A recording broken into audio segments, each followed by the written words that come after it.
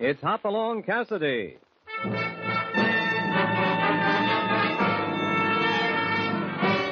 With action and suspense, out of the Old West comes the most famous hero of them all, Hopalong Cassidy, starring William Boyd.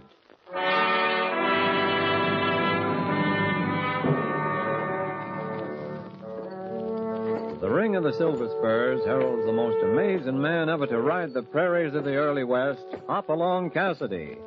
This famous hero thrills his 60 million fans with action and dangerous adventure. In the role of Hopalong Cassidy is the popular star of the motion picture series, William Boyd.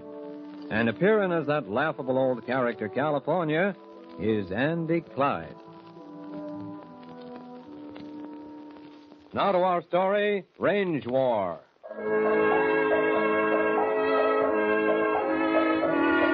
The Rolling Green Range north of the Bar 20 had a look apiece about it as Hopalong Cassidy guided his white horse along the cottonwood bottom toward Cy Ottoman's ranch house.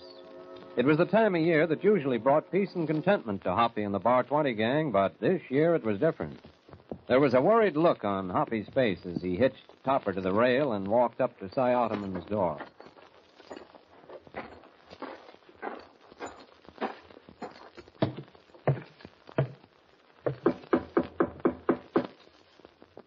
Cy, you in there?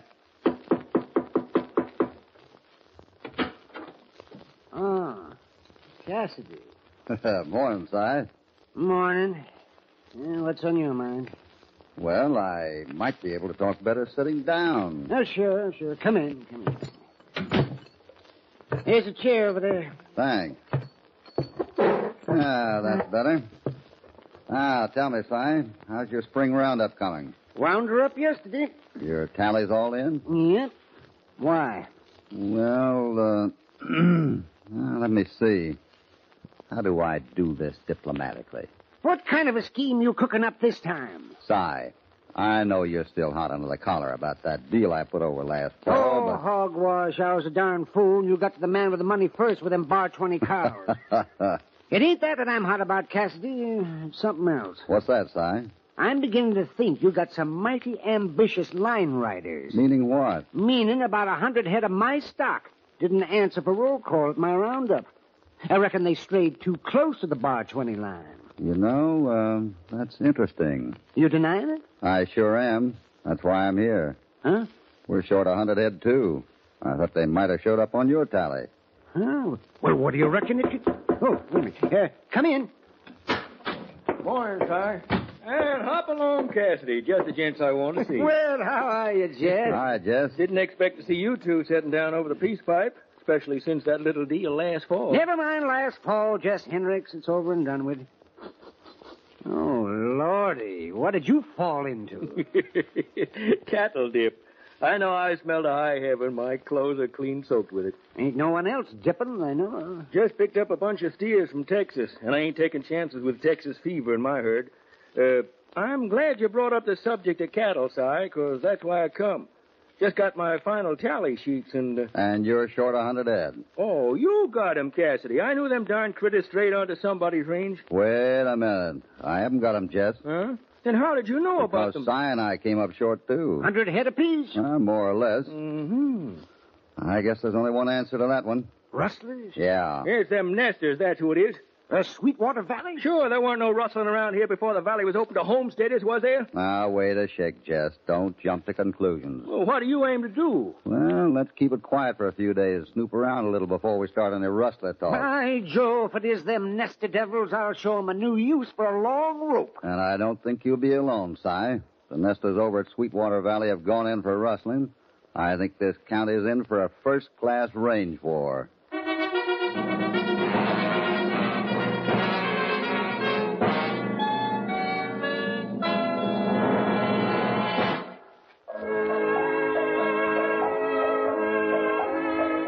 A week has passed since Hoppy called at Cy Ottoman's ranch house, a week that has seen rumors and muttered hints.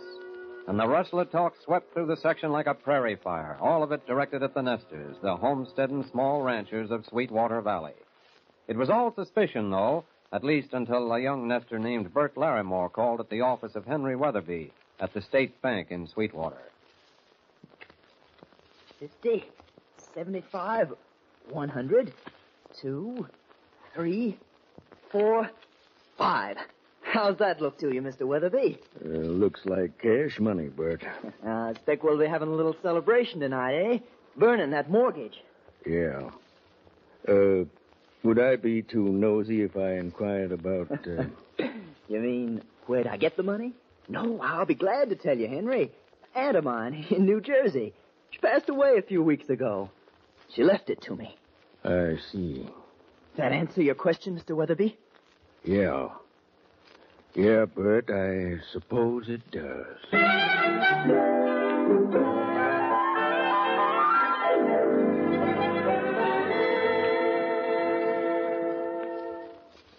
$500 cash? Well, that's right, Hoppy. Well, I don't know, Johnny. Maybe Bert Larimore did have an aunt least. Weatherby checked it. Only relatives he has are a couple of cousins in San Francisco. 6 months ago, Larimore didn't have a dime to his name. How do you know? Well, I had a pretty good reason, Hoppy. And what's that? A small matter of $50 he stole from me to cover a bet he made at the North Fork Saloon one night. So now it comes out. That's why you... Yeah, that's why I broke up with his sister. I see. The stockmen are ready to move right now. Well, they're crazy. Maybe, but all they needed was that Larimore thing. What kind of evidence is that? So unless they get rich, does that mean that every homesteader in Sweetwater Valley is rustling cattle? The stockmen seem to think so, and it's good enough for me. Well, I'm short as many head as they are, and I don't think so. And you better not think so either, Johnny, until we got proof. Well, maybe I'd better remind you about that little mix-up we had when you first came to the Bar 20. When that batch of self-righteous gunslingers came out here ready to lynch you for something you had nothing to do with, just because you'd done a spell in prison. Well, Well, what? I'm wrong, Hoppy. I know it. But all that talk in town kind of gets under a fellow's skin. Yeah, I suppose it does. But there are two sides to the rustling business, Johnny. First, you got to steal 'em, then you got to sell 'em. I've had California out checking every shipping yard from Council City to Alderville, looking for blotched brands. There hasn't been a suspicious critter shipped out of this country for a year. Larimore got his money from stolen cows. Where'd he sell 'em? Well, that's something to think about, all right. Well, I'm with you, Hoppy. But we better speak our piece because they're not going to hold off much longer. Come on, let's saddle up. Where are we going? I want to ride into North Fork and take a look around. And on the way, we can stop in at Larimore's. Maybe you can give us some more details on that aunt of his in New Jersey.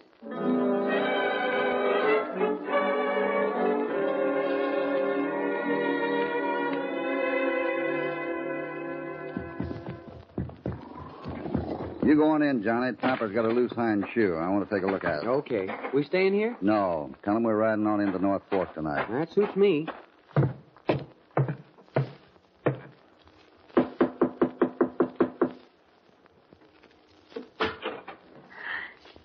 Johnny MacIver. Hello, Marcella. Come on in, Johnny. Thanks. Hoppy will be along in a minute. This is quite a surprise. Yeah. Bert in? He's been staying in Norfolk for the last few days. Oh. You're looking fine, Johnny. Well, I was going to say the same about you. You're still as pretty as ever. Thanks. I guess I didn't keep my promise. I said I wouldn't bother you anymore. I mean after that business with Bert. I'd like to forget that, Johnny. And so would I. Marcella, do you reckon we... Yes, Johnny? Oh, that's Hoppy. I'm going to have to take Topper to the blacksmith in town. Oh, evening, Miss Larimore. Mr. Cassidy. Bert's in town. Oh, well, I guess we'd better be riding along then. What did you want to see him about? Oh, Hoppy, let's not... I think she has a right to know, Johnny. What is it? It's about that money Bert paid off your mortgage with. I see. Now, listen, Marcella. It seems we always get around to money, doesn't it? What business is it of yours if Bert has some luck and pays off the mortgage? That's a good question, and I'll answer it. There are a lot of ranchers around here who like to jump to conclusions when a nester shows up with money he can't account for. Especially when every ranch in this district is short on their cattle tallies. So that's it. You think he's a rustler? I'm only telling you what the rest of them think. Where'd he get that money, Marcella? He said he made a business deal in the East. You believe him? Of course I believe him. I guess I was wrong about you, Johnny. Oh, I wish I knew why you hate him. I wish I knew why you won't stop until you've ruined him. Listen to me, Marcella. Wait a minute, Johnny. Miss Larimore, whether you know it or not, we're hanging on the ragged edge of a cattle war around here. Of course I know it. Every homesteader in the valley's scared to death, putting up barricades around ranch houses, waiting for a bunch of your murdering cattlemen to ride Now, up. let me finish. I've heard all I want to hear. You're tickled to death about this rustling business because it gives you a handy reason to shoot up Sweetwater Valley and run us out of here. All right. You want to know the one way we can stop it? We? Yes, we. Johnny and I are fighting it just as hard as you are. There's only one way to stop this thing before it blows up in our faces. Before you and Bert and a lot of innocent people get hurt. Go on. There won't be any range war if we take the excuse away. We prove there's nothing wrong with the money Bert turned up with, and if we run down the thief who's got those cattle. And believe me, Miss Larimore, that's the only way we can stop it.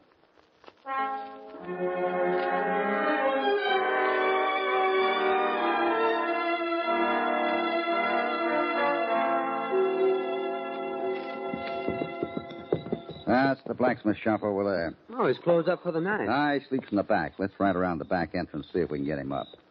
We might be riding back to the bar 20 tonight, and I don't want a lame horse on my hands.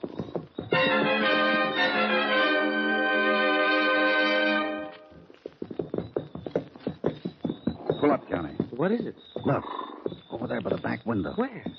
Oh, yeah. He's lighting a cigarette. Did you get a look at his face? That's funny. Wonder what he's doing in town. Who? Smoke Bledsoe. He used to run a profitable business down in Texas. What do you mean? Killing people. Oh. He's a professional gunman. We'll wait till he's gone, and I want to take a look inside that blacksmith shop.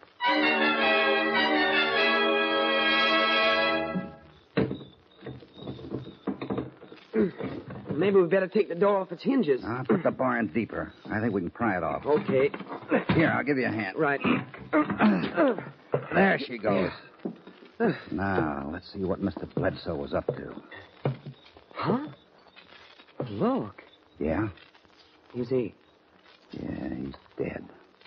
Bledsoe doesn't walk away from him until he's sure of that. Let me light a match. Careful. Hold it down. That's it. Look. Under the desk there, those papers. Yeah. What is it? Circle H, sunflower, lazy C, flying O. Brands? Yeah, drawings of brands. And a funny thing. What's that? Every brand here belongs to a nester in Sweetwater Valley. I think our friend on the floor there made up an order of branding irons. Then someone thought he might talk too much. So he had Bledsoe nail him through that window there. Better get the sheriff, huh? Not yet. Well, what about Bledsoe? We can get him later. I want to give Mr. Bledsoe a free rein right now. You never can tell, Johnny. He just might lead us to the man he's working for.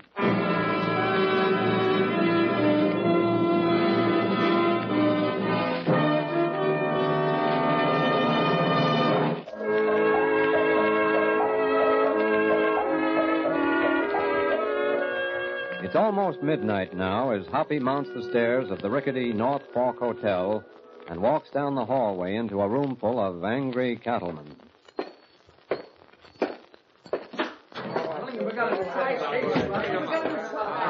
Now, wait a minute. Now, here's the figures, everybody. Now, near as I can calculate, there's over 1,000 head missing. Now, wait a minute. Now, the question is, what can we do about it? Just a minute, boys. Hoppy. I'd like to stick my oar in, if you don't mind, being a paid-up member of the Cattlemen's Association. Come on, Hoppy. I think you're all going off half-cocked. Now, wait. What do you mean? Wars are pretty much alike. Well, they're cattle wars of the big kind. I don't like to see rangeland fenced off any more than you do. Well? But those nesters in Sweetwater Valley have a legal right to that land until someone proves a charge against them. Now, wait a minute, Hoppy. Oh, hello, Jess. Boys, I just got here in time to hear what Cassidy said. I want you to know I felt the same way until a few minutes ago. You want proof, Hoppy. I've got it for you. All right, Jess. I want you all to show up at my ranch house tomorrow night at 8 and come ready for a fight. What is it, Jess? A little bird I found, Hoppy. A little bird that's going to sing for the boys when I tell him to. I'll be ready to listen. I don't think you'll be disappointed. All right, Si, let's get on with it. You bet. If the shooting's going to start tomorrow night, we've got some planning to do. All right, well, I'll be there.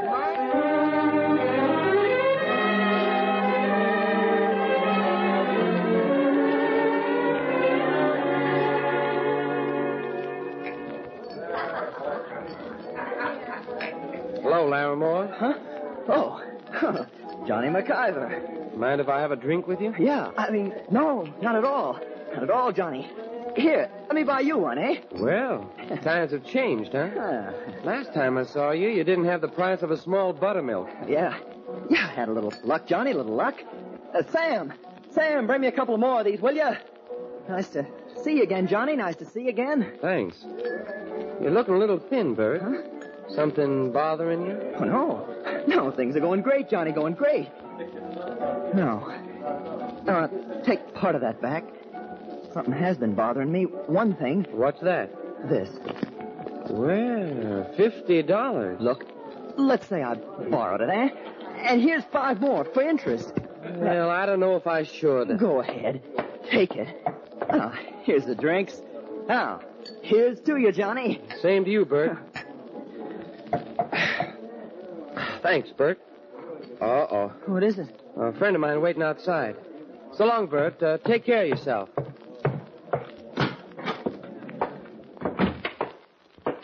What is it, Hoppy? Meeting just broke up. The shooting starts tomorrow night. Where's that leave us? I don't know. What about Larimore? Oh, I was just starting to work on him when you gave me the sign. Look. $50. Told me he was paying off his loan. What's the matter? Smell that bill. Cattle dip. Wait a minute. Yeah, me too. Only one ranch around here is using cattle dip right now. Jess Hendricks. But why is he paying Larimore? Why is he... Quick, around the corner. What is it? It's Hendricks. Get into the alley.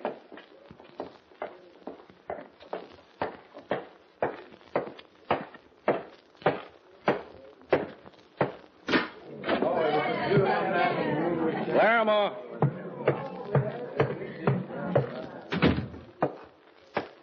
What is it, Jess? What do you want? Take it easy. Is it Yeah, it's all set. You're going to sing your solo tomorrow night at my place. Loud and long. Be sure you got it note for note. Listen, Hendricks, I'm getting scared. They'll kill me. There's no easier way of making $15,000, Sonny. You'll have to take your chances. Bledsoe's here, and he'll hustle you out of the state before the nesters know what happened. Okay, Jess. You better run on home now and practice. Yeah. Double-crossing little snake. He'll get paid off, all right. Smoke! Yeah? You saw Larimore, all right? Yeah? Got him tagged? Like he was already on a marble slab. Tomorrow night at my place. I'll sit him at the right-hand window on the east side of the house, right? Yeah? Remember, the red lamp. The red lamp. And don't miss. I ain't likely to. I ain't missed for 20 years. Good. I'm counting on you. I'll go with you as far as the corner. Then remember, I don't want to be seen with you from now on. I got you. Now get this straight. I don't want any slip-ups. We do everything just as we plan.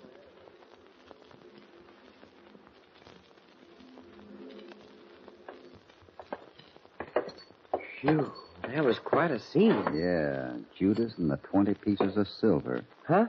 Never mind. I guess Larimore was just practicing when he stole your $50, Johnny.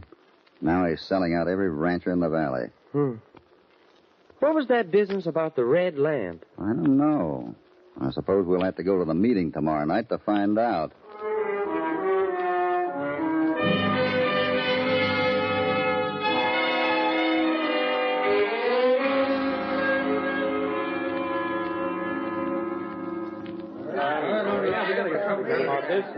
All right, boys. I promised fireworks tonight, and I've brought them. Johnny. Yeah? Sneak around the back of the crowd and keep your hand on your gun. Gotcha. All right, well, come on, well, let's have it, Jess. All right, here she is. What's that paper you got there? This piece of paper here accounts for your missing cattle. It's a signed confession involving every nester in Sweetwater Valley. What? Signed confession from the nest? The man who signed it knows his life ain't worth a dime, but he agreed to come here when I promised him we'd see to it he got across the state line safe. Come on in, Larimore. Why, Bert Larimore. Sit down in that chair there next to the window. Okay, Jess. Okay. Now, I'm not going into details tonight, Larimore. What these men are interested in is, first, what happened to the cattle. Oh, it's in the statement there. We run them up through Winchester Pass onto Boulder Flat. You'll find them there. What about the brands? We watched them. Put on our own marks. I see. Who's we? Me. Rest of the nesters. How many of them? All of them. Can you prove that, Larimore? I don't have to. Look at the cattle. The brands will tell you who's in on it. We're planning to run them up north next month. Ship them out of Montana. Well, you fellas need any more proof before we leave? Yeah, Jess, I do. What do you mean? Okay, Cassidy. If you want to ask the boys some questions, go ahead. Thanks. Light's kind of bad in here. First, let me move this lamp over here by the window. Go ahead. Lamp. Wait, the red lamp. Jess. Yeah? Wait a minute. Just moving the lamp here. Never mind the lamp. The light's good enough. What's the matter, Hoppy? Got the jitters? Yeah, and I don't want to question the boy. I want to question you. Me? What do you leave? Only take a minute, Jess. Since we seem to be using this chair by the window as a witness stand, why don't you sit in it? Go on, Bert. Give him your seat. Listen, Cassidy, I ain't no mood for... What's the matter, Jess? You scared or something? Shut up, Si. Jess, I'm asking you to sit down in that chair. I'll answer any questions from here. The next one will come closer. Sit in that chair. I don't get you. Keep your seats, everybody. You're supposed to be after the truth. So am I. If you give me 2 minutes, I'll get it for you. Jess, I think you better do what Hoppy said. Okay. I'll sit in the chair.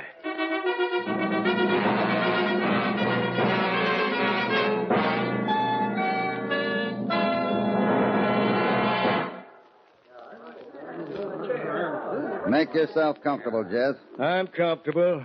Go ahead. All right. First off, I'll tell you that Larimore's confession is all right, except for one thing. What's that?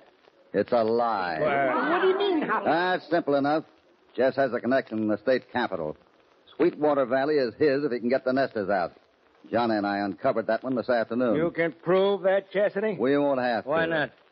You are going to confess to it. Confess to it? So, to get on with the story, Jess figured the best way to get the nesters out would be to start a range war. Range war? He hired a bunch of thugs from out of the state and ran off our cattle just before a roundup. He went to the blacksmith in town and had him make duplicates of every brand along the Sweetwater and marked the cows after he got them up to Boulder Flat. You're out of your head, Jess. Take it easy, Jess. You're going to confess to that one, too. Then he had one of his gunslingers kill the blacksmith to shut him up. What about Larimore? Maybe you'd better ask him about that, Si. About the $15,000 Jess is paying him for the song he sang tonight. What about that, Jess? I suppose I'm going to confess to that, too. That's right. Now stand back, everyone, while we listen to Jess's confession. Johnny. Yeah? Pick up that red lamp and set it down next to the window over there. The lamp? No, don't! Easy, Jess. Just let us know when you're ready to talk. Over here, Johnny.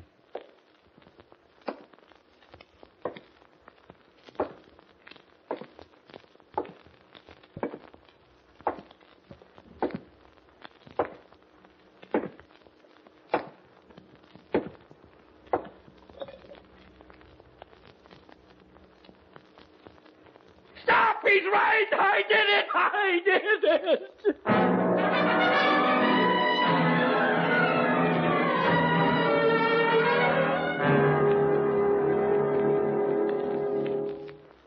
Well, Hoppy, I gotta admit you taught us a lesson we won't forget for a while. I hope so, Si.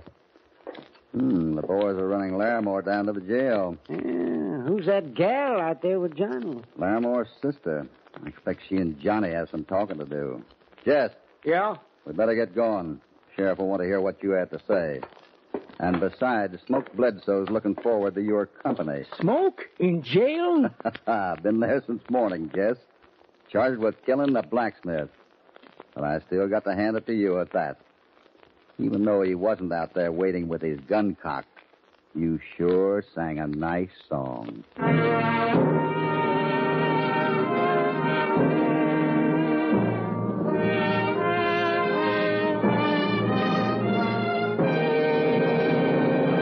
Goodbye from Hopalong Cassidy.